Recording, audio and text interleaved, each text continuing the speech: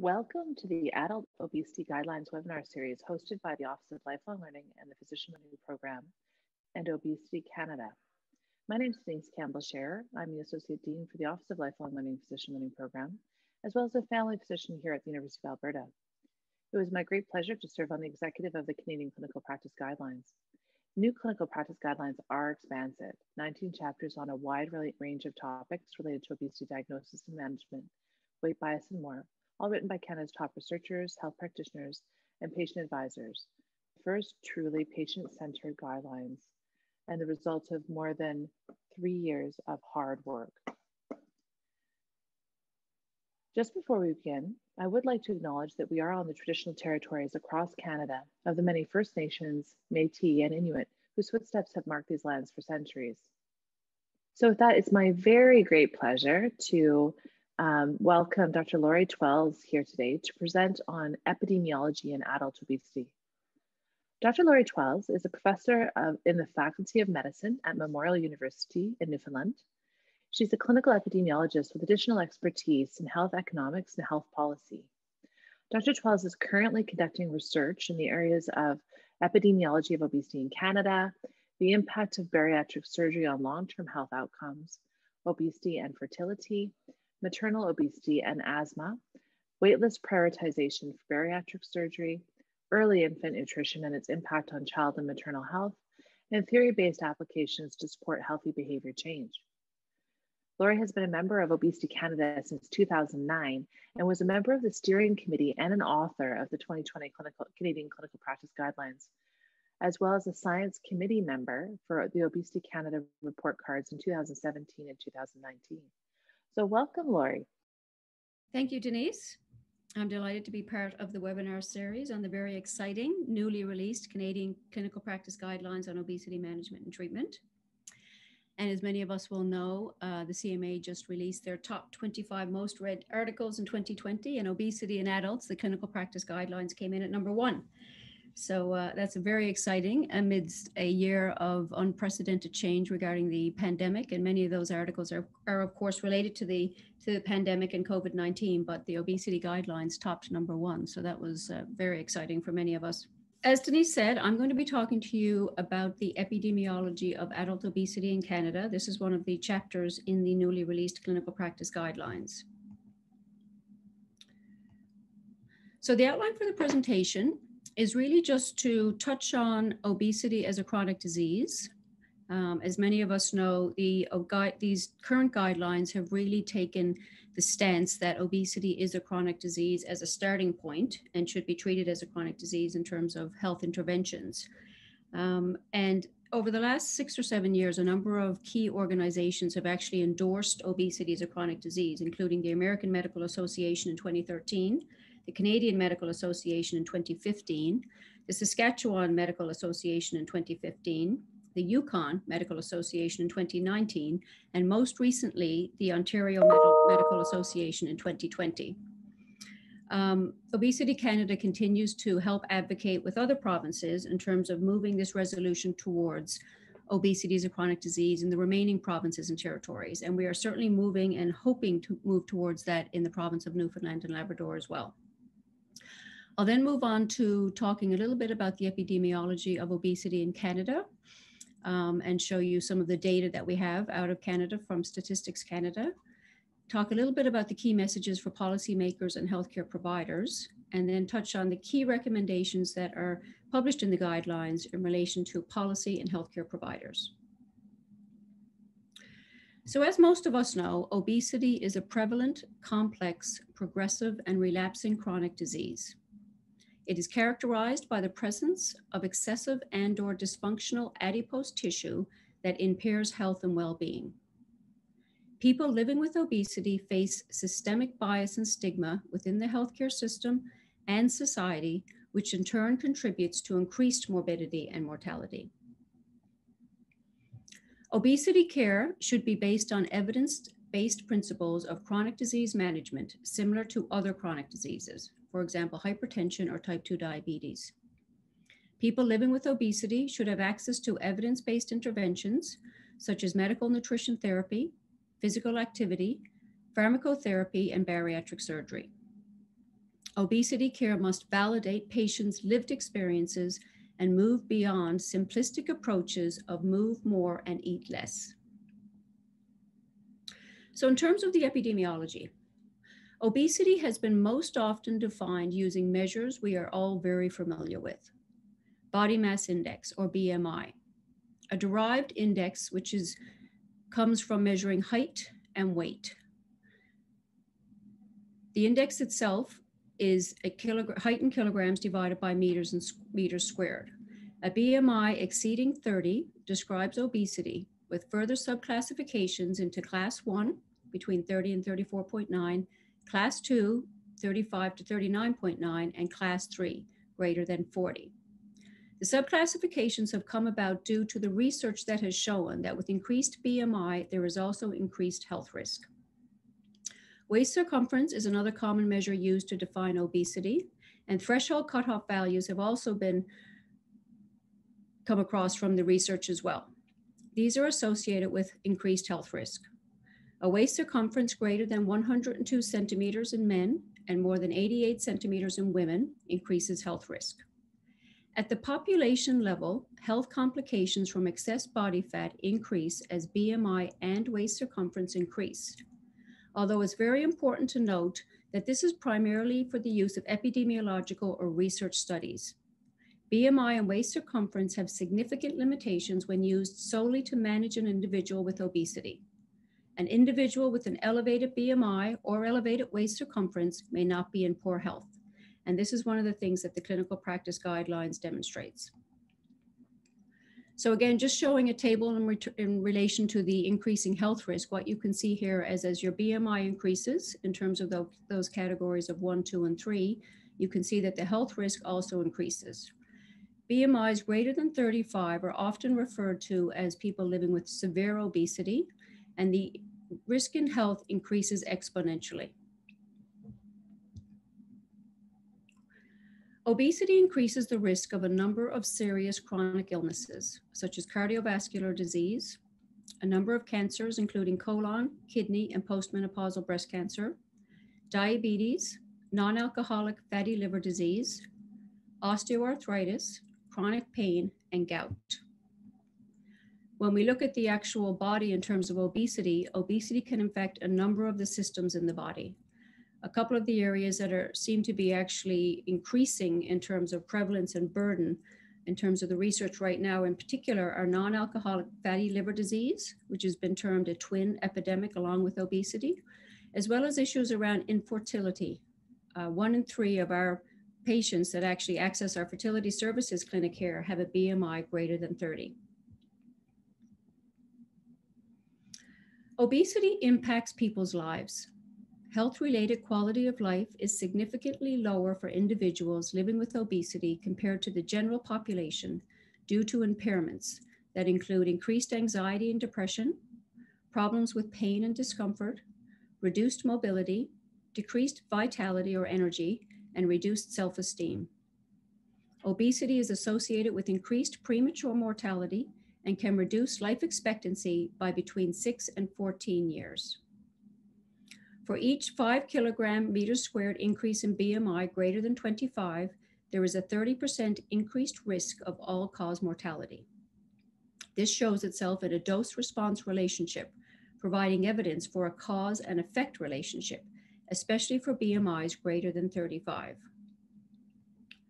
This just shows you some data from a large study, the Prospective Studies Collaboration Study published in 2009 in The Lancet, where they analyzed BMI and all-cause mortality in 900,000 adults across a number of countries that included Europe, the USA, Israel, Australia, and Japan. 57 prospective studies were included in this analysis with 13 years of follow-up. The number of deaths or outcomes were just over 66,000. Adjusting for age, sex, and smoking, the risk of mortality increased by 30% with every increment of a 5 kilogram per meter squared increase in BMI, both for ischemic heart disease and stroke. And what you can really see here in this data is that there is very much what's referred to as a U or J-shaped curve when we look at BMI and all-cause mortality. in particular around cardiovascular disease, where you'll actually see the increase actually goes up exponentially after a BMI of 30. The worldwide prevalence of obesity has nearly doubled in the last 4 decades. The prevalence of obesity has increased from 5% in 1980 to 10% in 2015 in men, and from 8.9% to 14.8% in women. In low-income countries, obesity is higher among middle-aged adults from wealthy and urban environments, especially women. But in high-income countries, obesity affects both sexes and all ages, though it does disproportionately affect disadvantaged groups with a lower socioeconomic status. It is estimated that 57.8% of the global population, close to 60%, will be affected by overweight or obesity by 2030. This is staggering. In Canada, the prevalence of obesity in adults rose dramatically, increasing threefold since 1985. In 2016, obesity affected 26.4%, or 1 in 4 Canadians, equating to 8.3 million Canadian adults. Severe obesity, the fastest growing obesity subgroup, increased disproportionately over the same time period. In 2016, severe obesity affected an estimated 1.9 million Canadian adults. And as you can see from that previous graph, actually severe obesity infers the greatest health risk on Canadian adults. In 2016, overweight affected 34%, or 1 in 3 adults in Canada, additional 10.6 million individuals. Over the last 4 decades, abdominal obesity has also increased significantly, measured primarily by waist circumference. These increases are also associated with significant increases in health risk due to the surrogate measure of abdominal obesity and the location of potential body fat. The waist circumference threshold cutoff values are used to assess this health risk as well. A waist circumference greater than 102 centimeters in men and greater than 88 centimeters in women infers health risk. Using these cutoffs from Canadian health surveys conducted by Statistics Canada in 1981, 1988, and 2007-2009, the prevalence of abdominal obesity increased from 11.4% to 14.2% to a staggering 35.6% respectively. 1.3 Canadian adults will be defined as having abdominal obesity using those threshold cutoffs. This data illustrates that the obesity phenotype, or what people look like, may be changing. This is a couple of graphs coming up showing you some of the data that's collected in Canada by Statistics Canada. This data has been collected relatively consistently since the early 1980s. So we can actually use this data to certainly show trends related to obesity prevalence and overweight prevalence across the last 3 or 4 decades. As you can see here, the data shows you the different obesity subclasses, obesity 1, 2, and 3, with an overall obesity as the light blue mark, or light blue color, as well as the overweight as well. This really shows you that the prevalence of obesity has increased from about 6% in Canada in 1985 to between 20 and 26% in Canada in 2016, which is our most recent data published. The difference here is really showing you that measured data obviously shows the prevalence of obesity as being much higher than when we actually just calculate the prevalence of obesity using self-report data. Self-report data meaning coming from surveys where we're asking people their heights and their weights. Actual data comes when we actually go out to these communities and measure people in terms of heights and weights. The prevalence of severe obesity using this data has increased from 1%, only 1% in 1985, to 6% in 2015-2016. This again is just a Canadian figure that was published a number of years ago by Carolyn Gauthier and UBC, just showing the prevalence of obesity across the country. This data was actually calculated took into consideration the difference between self-report and actual data, and can show you the prevalence of obesity in particular across Canada. What's interesting here is that there's no real consistent pattern. We do have higher levels of obesity on the East Coast with very low levels on the West Coast. BC. But really in between, it's a bit of a mixed bag in terms of the prevalence of obesity, with higher rates in the middle provinces, the prairie provinces, with some lower rates around the prairie provinces in Alberta and Ontario and Quebec. What's most concerning when we look at the prevalence data is actually then calculating the percentage of change over time.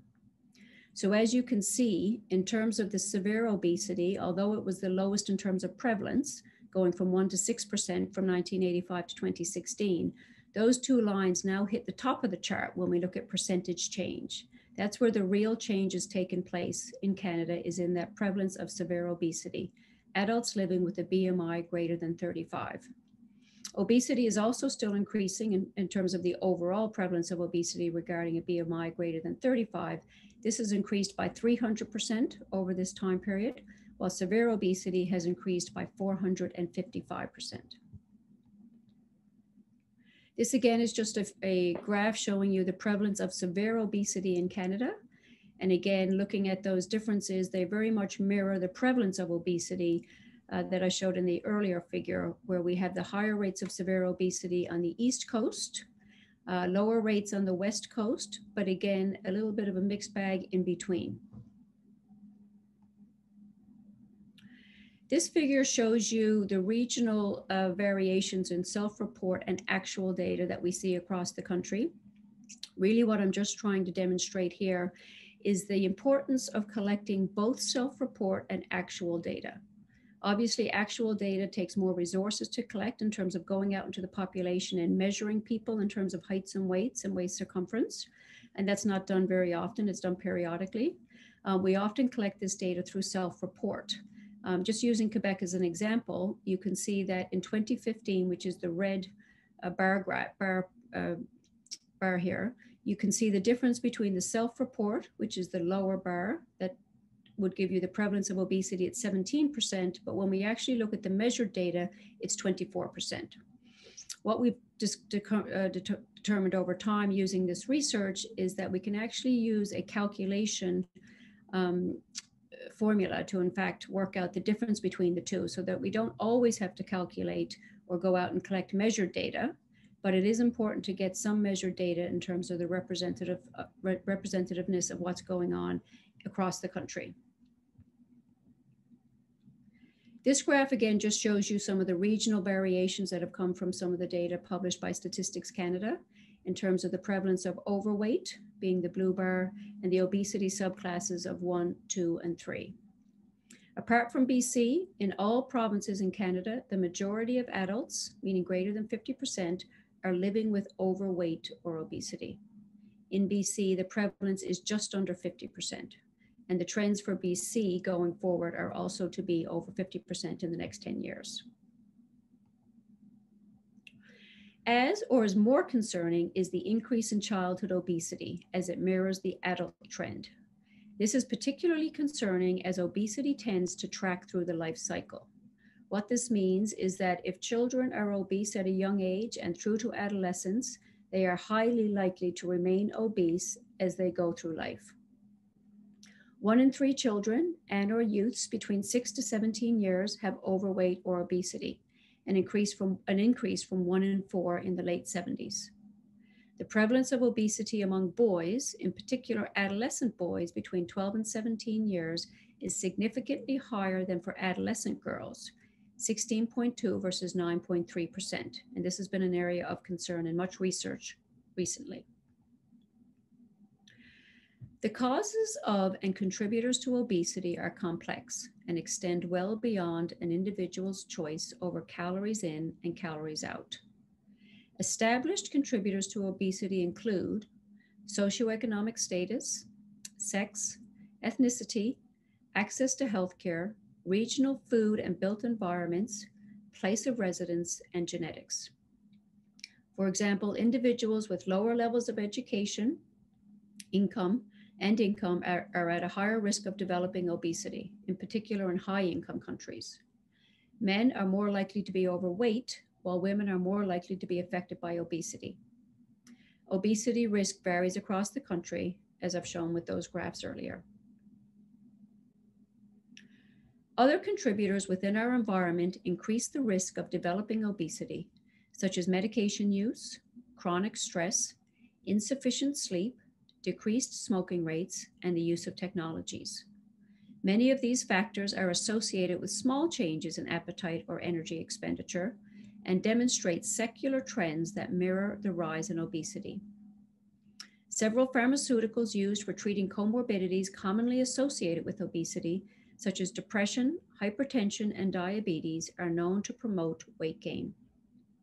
Thus, patients can find themselves in a paradoxical situation in that treatment for their obesity-related conditions also exacerbates their obesity. Obesity affects individuals, families, and society, and the economic burden is significant. In 2014, the global economic impact of obesity was estimated to be US $2 trillion, or 2.8% of the world's global gross domestic product. In Canada, obesity and its related illnesses result in a large cost to society, estimated to be Canadian $7.1 billion in 2010. And we haven't had any more recently published data on the cost of obesity in Canada. These costs are due to increases in direct costs related to increases in physician consultations, hospital use, and emergency room visits, as well as increases in indirect costs related to lost productivity or presenteeism at work, meaning being at work and present, but not as productive as you would be, absenteeism or days off, and obesity-related disability, i.e. reduced mobility or increased pain. Measures of BMI and waist circumference describe obesity and examine changes in health status and risk at a population level over time. This data is required to determine the burden of disease and where to allocate scarce resources at a population level. But healthcare professionals should not rely solely on BMI or waist circumference to predict an individual's health risk, but use other screening and assessment tools to determine obesity risk, such as the Edmonton Obesity Staging System. Healthcare professionals and policymakers must understand the complex etiology of obesity has contributed to pervasive bias and stigma in the healthcare system and society, and this complexity has hindered progress in managing obesity as a chronic disease.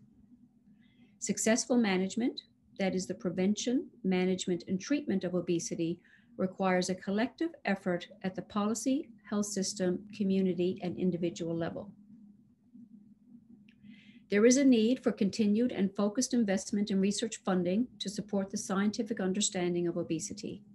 This includes non-experimental research on the bio-psychosocial and environmental causes and contributors to obesity, and experimental research to develop and test interventions to prevent, manage, and treat obesity.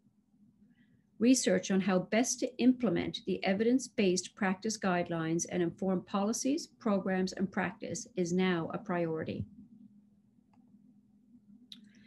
These were some of the key recommendations that came from this chapter that were published in the Clinical Practice Guidelines.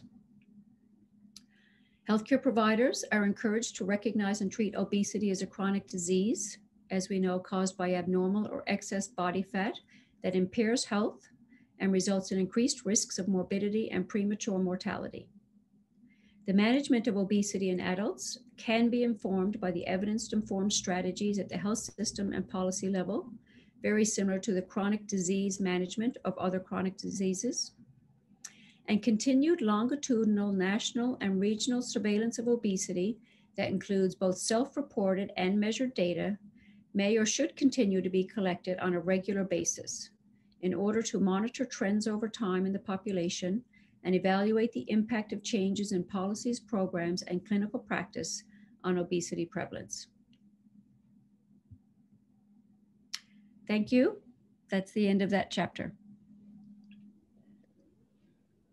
Thank you so much, Laurie. I'd like to introduce the panelists that are going to be joining us for the discussion today. So Dr. Sean Wharton, who is one of the co-leads of the executive for the guidelines, is here with us, and he has a doctorate in pharmacy and medicine. He's the medical director of the Wharton Medical Clinic, a community-based internal medicine, weight management, and diabetes clinic. He's an adjunct professor at McMaster University in Hamilton, York University in Toronto. He also works as an internist at Women's College Hospital and the Hamilton Health Sciences Center. He's a researcher and is qualified as a diplomate of the American Board of Obesity Medicine. And Dr. Jimena Ramos Salas is also joining us.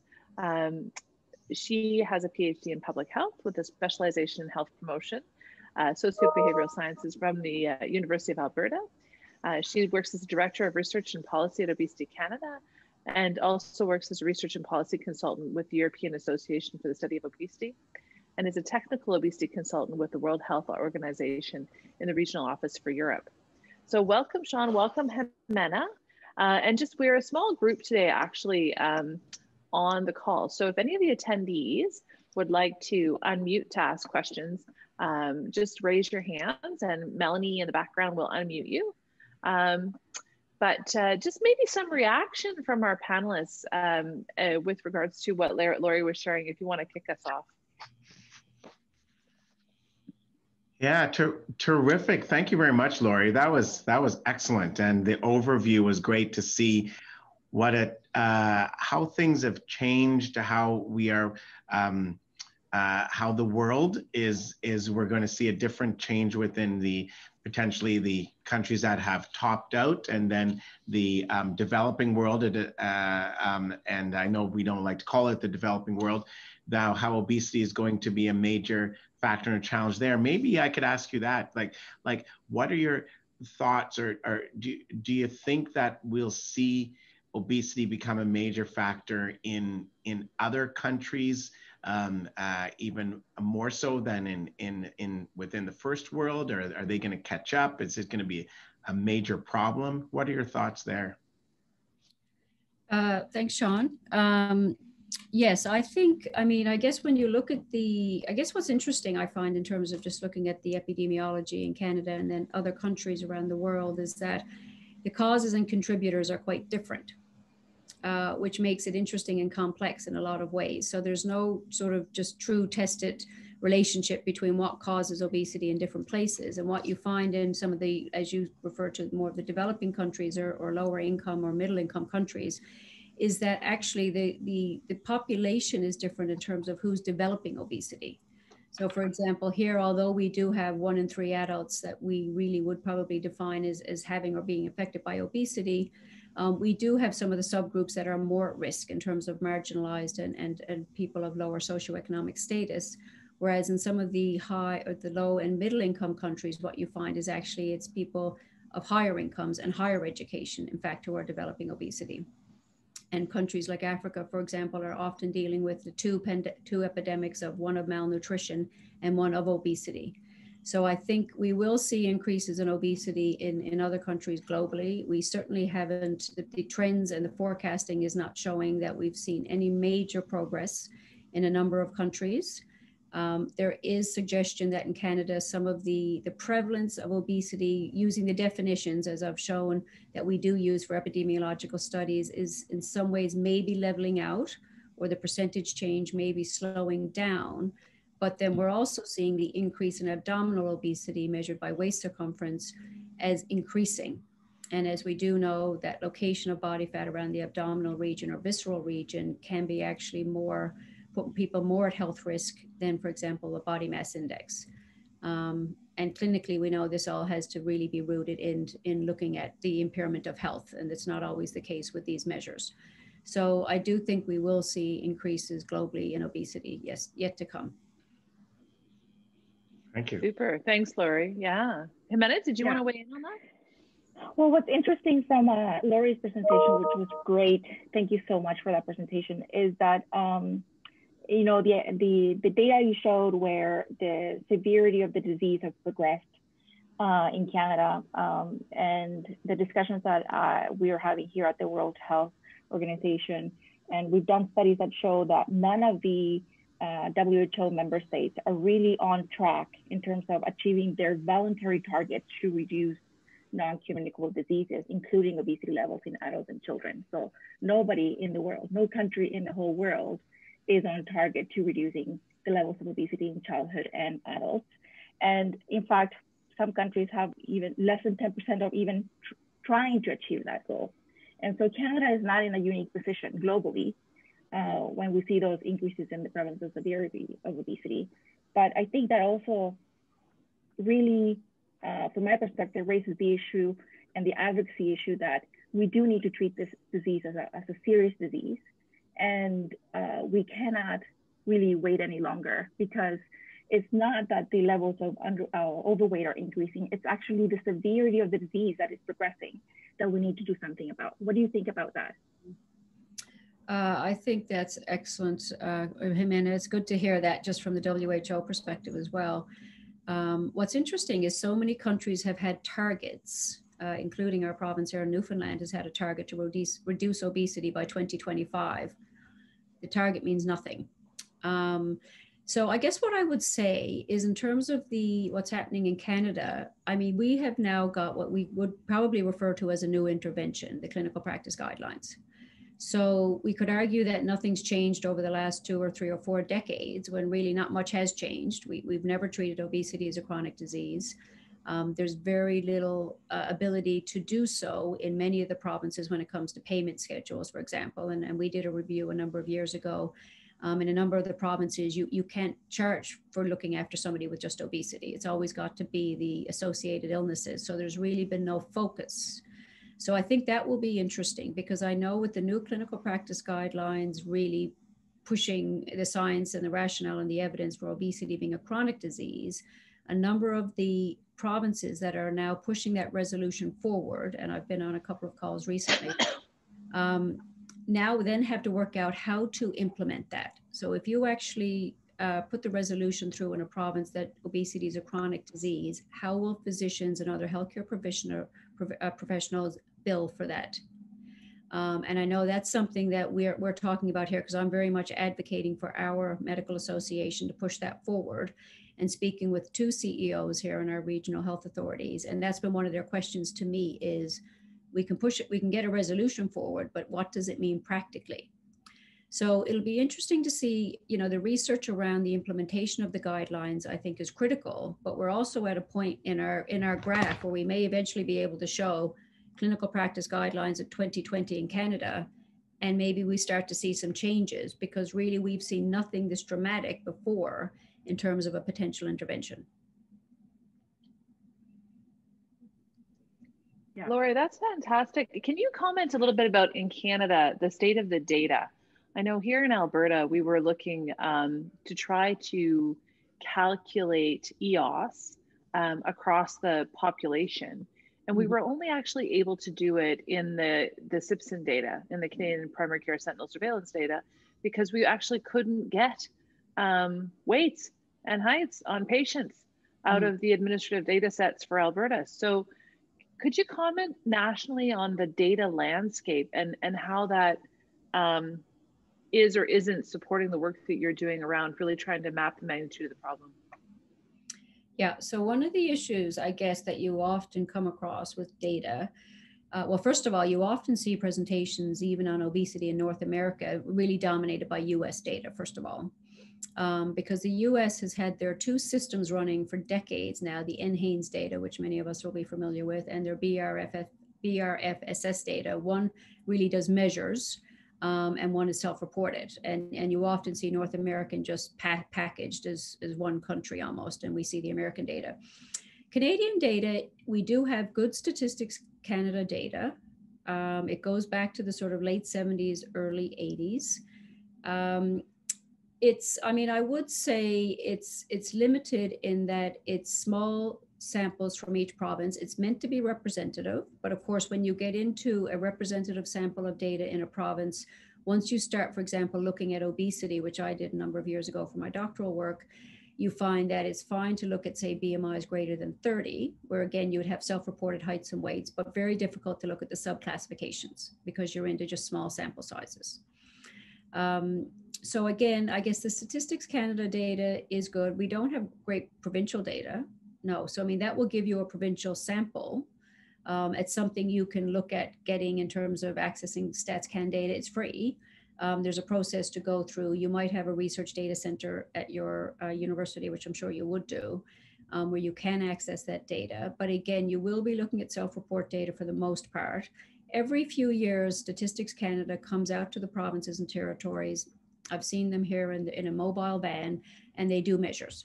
So they do things like blood pressure, they do some blood work, they will take actual heights and weights, for example, they'll do waist circumference. But again, they're very small samples.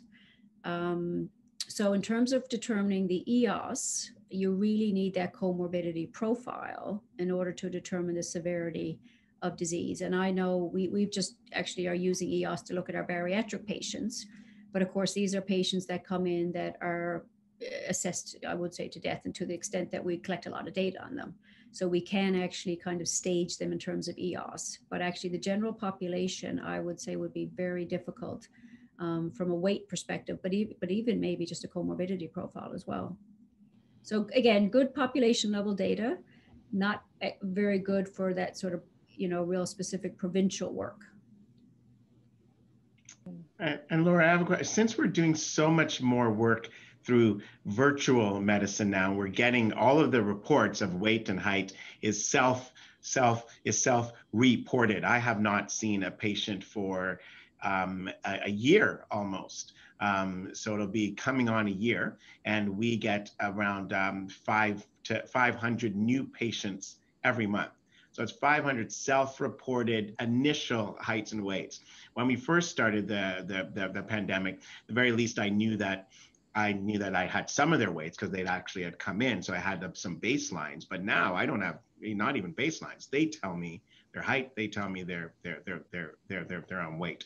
Now, you said that there is a calculation that we can kind of use to get to what the real levels are at. Is that something that we're going to start to use more so? Because I don't see us going back to getting more real weights and heights. I see this idea of self-reported stuff, which we can get on Noom apps, on all kinds of things. People are willing to give their information. It's not real, it's not accurate, but it's information. We can get it. But to do a calculation to get to what the reality is, what is that? What do you see that happening, or what is that calculation? Yeah, I mean, so the calculation was done by Statistics Canada a number of years ago. It's based on all the data that they basically were collecting over time, where they could look at self-report versus measure, as that figure shows. I mean, there's a clear gap every single time, and it sort of seems to range between 15 and 30%. So I think we can, it's a published calculation. There's a paper that's published the formula. I mean, it's just a formula that you can use. For men and women, it's slightly different. And it makes sense to use it because it does really then give you an idea of the real prevalence of obesity going forward. But I think you're right in terms of actual getting measures these days. And the underreporting, I guess you could just kind of make the assumption that you're always going to be underreporting the prevalence of obesity at a population level. I mean, at a patient level, it's now probably becoming more important as well. But to a certain extent, as we know through the guidelines, I mean, maybe, the actual measure itself does not matter as much as the impairment on health. So, does it really matter what the weight is? I mean, to a certain extent, yes, I still think it does. And I think those measures can be used in conjunction with a specific, assessment by a clinician. But again, we maybe that calculation should be used more regularly when actually just determining the prevalence. And the issue there with determining prevalence often in any disease is really a health policy issue. What is the burden in the population? What do we need to be looking out for in terms of trends? I mean, if we started to see the prevalence of allergies increasing exponentially, if we started to see the prevalence of MS increasing exponentially, we might want to sit back and say, what do we need to do? What training, what resources, what money, what scarce resources need to be allocated? So, I think the epidemiology piece of any disease is kind of always the evidence and feeding into some of the clinical piece, and they have to align, but they're different. Right. No, that was super important. I really like that because we do talk to our patients and we tell them that we don't mind if you don't tell us what your weight is or you didn't get a weight. It's nice to have some kind of starting ballpark, but certainly looking at your disease profile and what comorbidities you have and what challenges you have, psychological aspects, we want to focus there. So I like your point about maybe from all the work that we've done, how much does it really matter on an individual basis? What matters is their behaviors and the relationship that the clinician has with the patient. I like that. Yeah, but definitely from a policy perspective, having those data is very important, right? Because you know, we do this with any chronic disease, with any NCD, and this is a problem that we have in obesity, right? Because if we don't have really an assessment of the burden of obesity at the population level, then how do you allocate resources to such a serious chronic disease? And so I argue that we still need to collect those data for population health policy, but we need to just be very careful how we explain to individual patients at the clinical level that this is really for the development of policy so that we can really advocate for the allocation of the adequate resources. Right, that's important. Thank you. Thank you for pointing that out. And I noticed that in the Indigenous group, so I was doing a presentation recently and I was trying to figure out what's the obesity burden within the different ethnic groups within Canada. That's very hard to find. And even the Indigenous group, which you could think that they're isolated at times, you could be able to find that data. That's even difficult to go onto the reserves and find that data versus off-reserve. Off-reserve data we have more of, on-reserve data we have less of, which seems a little bit backwards almost. You would think that you'd be able to get more data, but there is a challenge here. So we should look towards, can we get the data? Can we provide the resources appropriately? If certain groups are having more of a burden of the condition and their condition is changing, it's rapidly going up, and their disease burden is getting bigger, we need to put the resources in the right spot. So we do need this data. So Jimena, you're absolutely right. Mm. So Ryan, one of our participants, has a question in the Q&A. And he's wondering if you can provide any additional insight into why the prevalence rates are so much higher in certain provinces or even in subregions of Canada. Yeah. So I guess, and I did a bit of work on this a number of years ago when I published a paper in 2014 that looked at the regional variations. And that was one of the things that drove me to write that paper, actually, was because you know, just if you just look at the media loves to sort of highlight the places that have the highest rates of obesity in Canada. And of course, I'm sitting in the province that does. So it tends to hit our media quite a lot. So I guess there's a couple of things I would say to that. One is, if you look at trends over time, you will find that actually some provinces kind of started almost from a different baseline in the 80s and have continued to increase.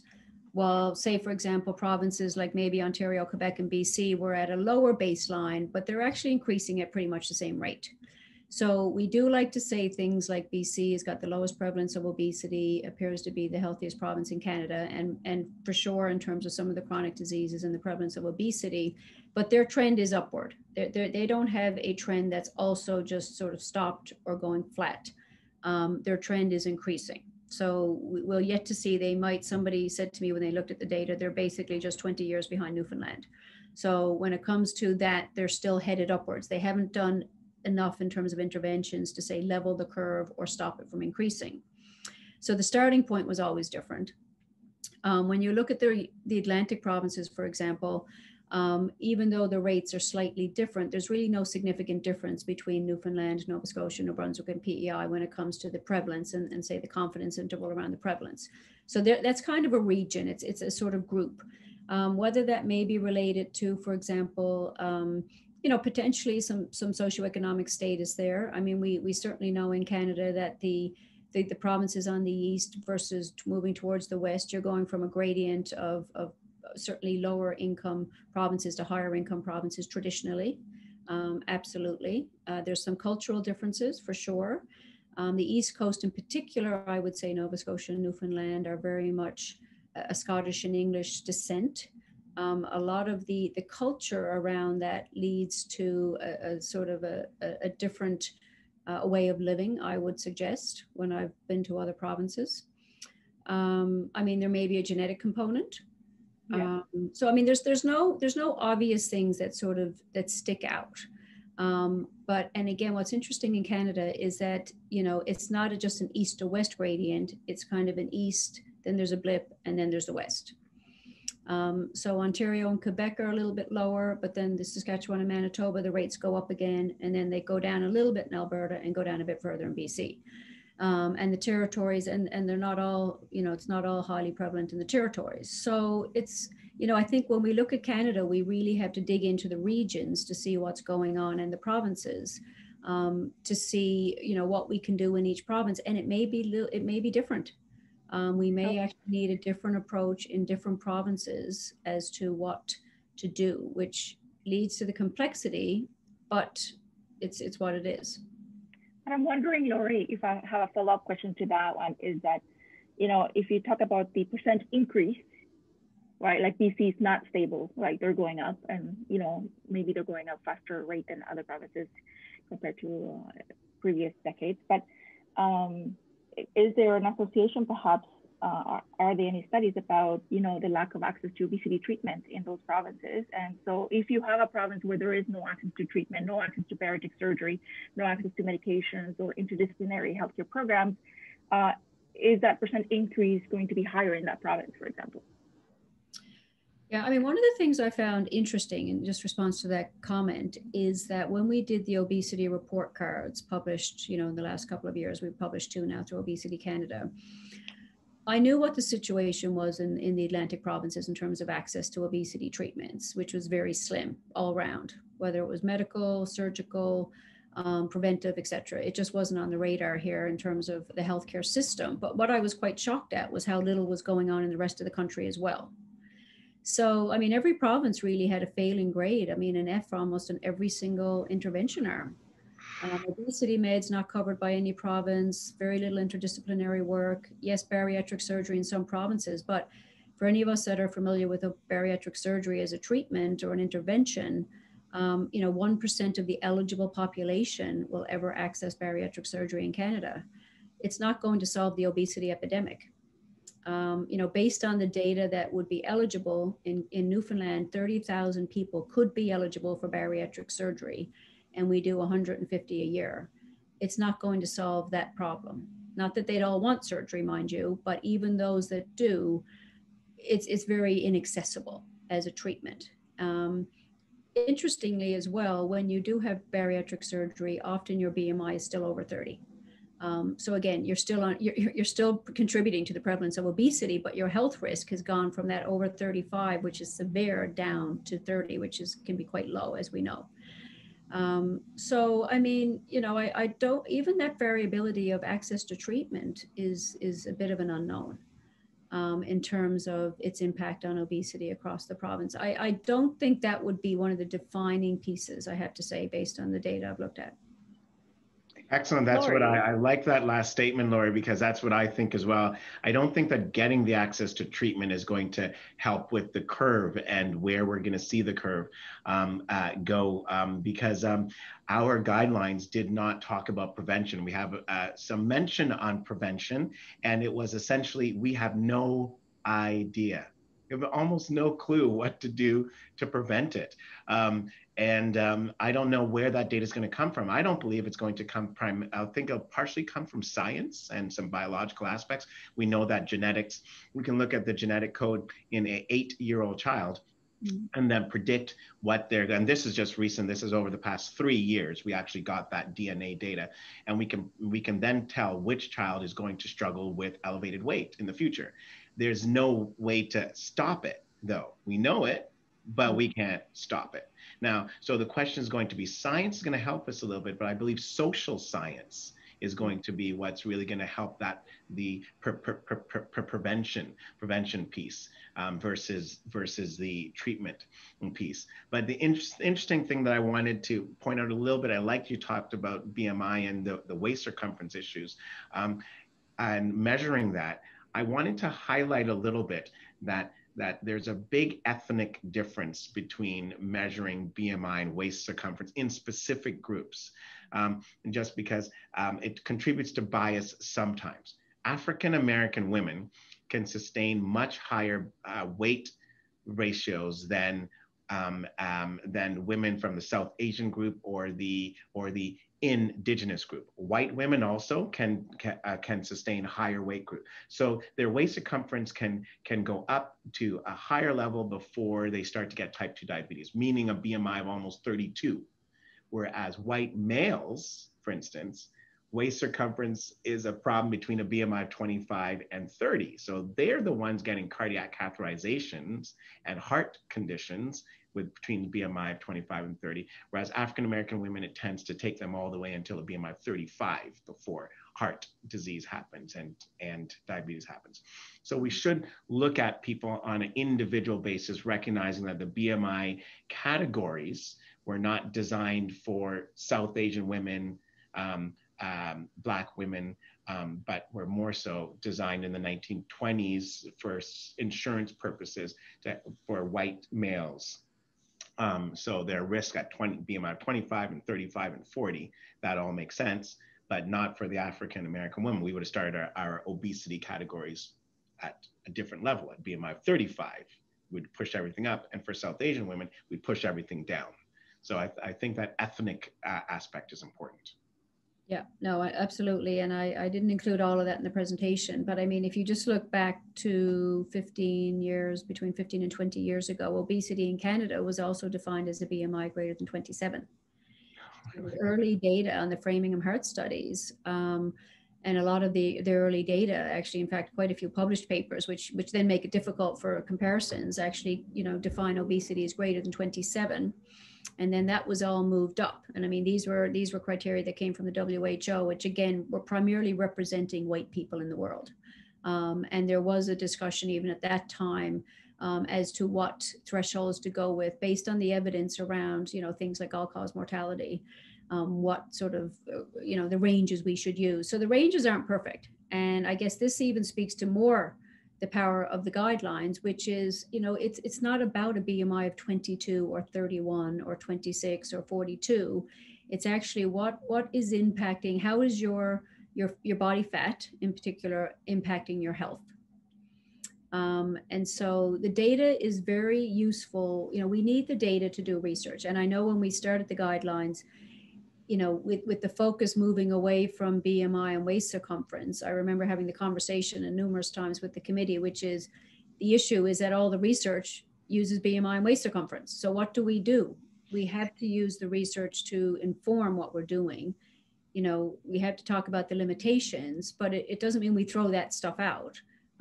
There are still very good associations between BMI and waist circumference in particular around cardiovascular diseases and events, absolutely.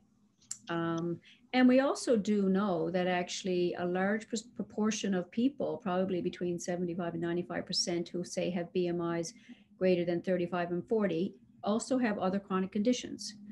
It's not the norm not to have chronic conditions once you get to those BMI levels. So it is useful, but not as a defining feature of obesity when somebody walks into a clinic and gets weighed and has their height done and they're told they've got a BMI of 35. It doesn't mean anything. We need to just use it to go forward, but it's not a defining feature. Laurie, I'm just really curious in the work that you've been doing. Have you been paying attention with the impact of COVID-19 on obesity prevalence? Do we have any data on that yet? And what's your thought about the impact of this pandemic on this other twin pandemic of obesity? I mean, I've reviewed a few papers, actually, which have been interesting. Related, I mean, obviously, obesity is coming out as a defining feature in terms of COVID-19. It's predisposing people who develop COVID-19 to be at a higher risk. It seems like more people are dying in the higher BMI categories with COVID-19. I think what they're sort of purporting is around, for example, things related to inflammation in the body related to COVID-19 being more predisposing. Obviously, all the clustered comorbidities that come with being in the higher BMI levels. I mean, I think even the research around, the flus and even SARS was affected people with obesity more. So I think, you know, your health profile, whether it's metabolic or systemic, I mean, you're obviously immunocompromised to some point when it comes to having a number of other comorbidities as well as high inflammation markers. When we test the CRP levels in our bariatric surgery patients before surgery, they are off the, you know, they're at the top of the roof, and they come down in that first year significantly to almost the normal range of a C-reactive protein level. So, you know, I think those are some of the science links that people are purporting may be related to, as well as things like sleep apnea and breathing. In terms of compromisation there. So, I mean, I don't know, you know, I've read some articles, I'm following it. We've had some webinars on obesity and COVID-19 that I've attended. But I certainly think when the data comes out in a few, you know, it's going to be a while before we actually look back on this. I think we will see a higher number of people with obesity who will have died with COVID-19.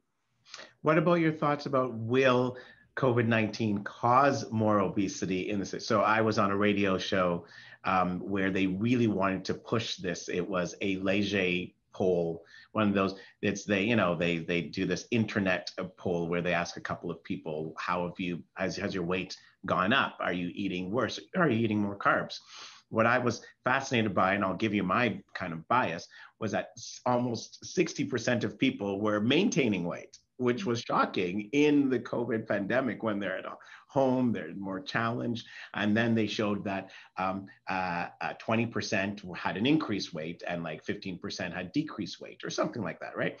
But I was shocked that more people had stable weight than had an increasing weight. And to me, it looked like the percentages of people that have increased and decreased weight and stable weight all the time.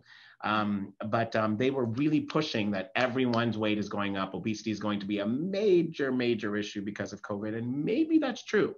Maybe that is going to happen. But I wasn't convinced with this little poll that was the case. What are your thoughts as to what's going to happen?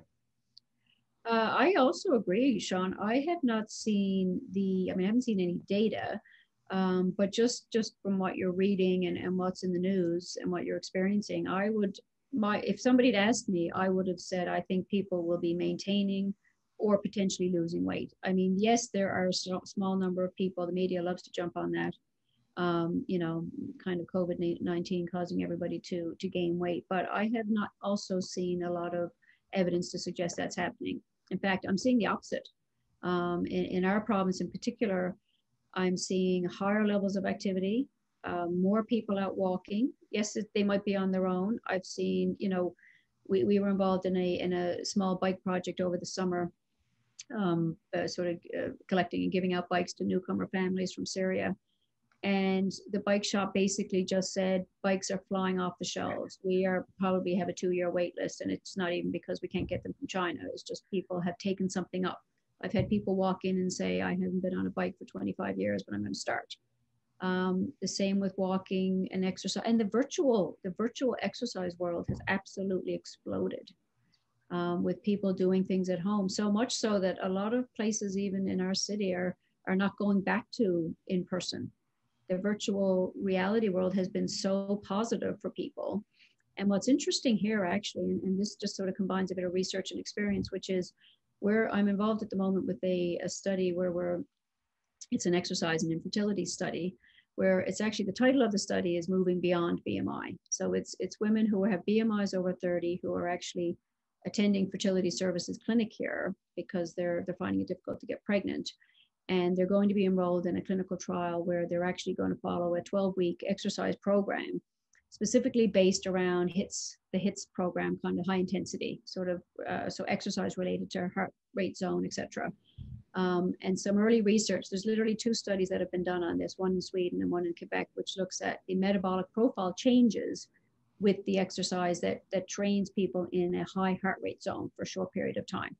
So if you can imagine people who are living with obesity, you know, you're not talking about being on a treadmill for half an hour or jumping jacks, but even exercises that just move body weight, whether it's standing jumping jacks or squats where they're just up and down, raises the heart rate enough to be in a high intensity zone.